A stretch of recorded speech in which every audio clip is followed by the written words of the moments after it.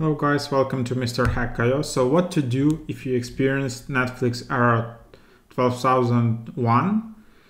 So basically it only happens according to Netflix Support Center on Android phone or tablet or on Nook device.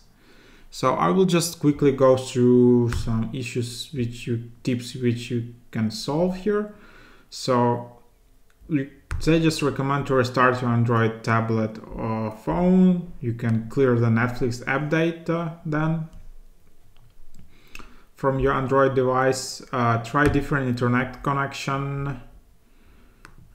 Yeah, if it didn't help, they just tell it's like internet service provider issue. So just try different types of connections. Also, maybe your 3G cellular connection, your like friend's Wi-Fi connection, whatever. Yeah, so that's what they recommend. For Nook, they just recommend to power off and power on again, just basically to restart your Nook. So that's basically it. If you have this issue on another device like iOS or iPad, just leave it in the comment section below. We'll see what we can do. Maybe other people can help you there.